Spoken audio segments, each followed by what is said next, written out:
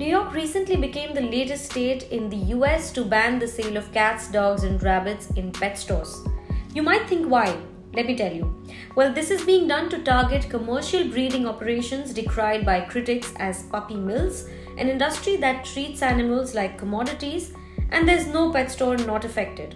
In fact, California enacted a similar law in 2017, becoming the first state to ban such sales. The question is, will the law allow shutdown of out-of-state breeders? Do let us know what you think in the comments.